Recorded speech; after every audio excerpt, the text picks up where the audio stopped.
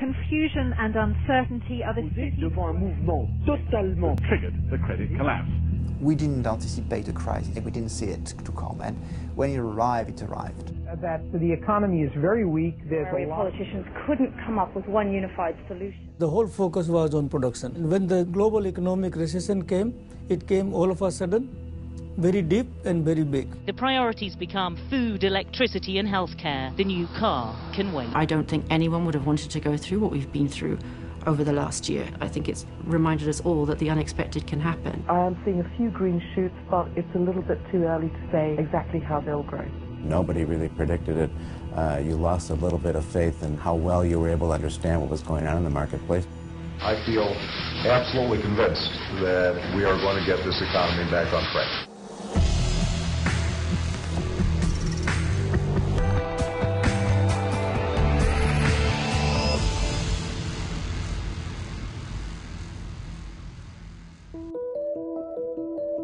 This crisis was very unexpected. Personally, it was very tough. It was very challenging. A lot of hard decisions had to be taken, like production cut, layoffs, cost reduction. It tested us, me as a CEO and ArcelorMittal as an organization. We had, of course, a strategy. We did a lot of things internally in terms of cost-cutting, debt reductions, in terms of reducing our productions to make sure that investors follow us. We never expected that we could reduce our fixed cost by $10 billion. 1/4 of that is sustainable. We had to quickly adapt ourselves to lower levels of production, lower levels of operations, and also, of course, had to go through a lot of cost reduction measures. It's been a period of a lot of uncertainty as all our customers have wound down inventory. We've made a big push on stopping projects, on cutting costs, managing cash. Some hard decisions were made to stop temporarily a lot of blast furnaces, and stopping a blast furnace is always a complicated operation with a lot of risks. To stop a blast furnace, it's really like stopping a heart. You see the energy flowing away. It's a very hard situation. It's the heart of every steel plant. Without hot metal, you cannot produce steel. Last year, the key priority we had to adapt to the situation was to cut the fixed cost of the company. And as 50% of the fixed cost are people cost, we used a variable pay reduction, temporary layoff, short weeks, and all those measures that were necessary to adapt to the level of activity in the site. This was not easy. Remember we had this demonstration during the General Assembly of ArcelorMittal. This was difficult.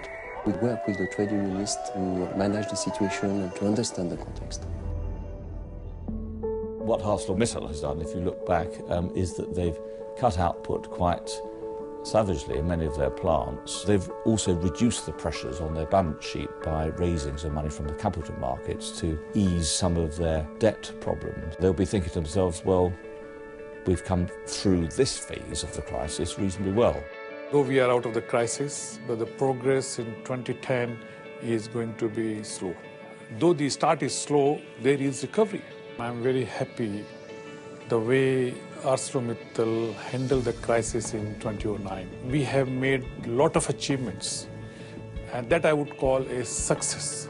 Were they the right decisions? Ultimately, were they going in the right direction to pull the company through this? Yes, they were. And I do believe that people understand that and they see that, but at the same time, they now want to see a reversal of some of those decisions which were presented as temporary, that the organisation feels as if it's getting back to a more normal way of operating, even though obviously the difficult challenges remain.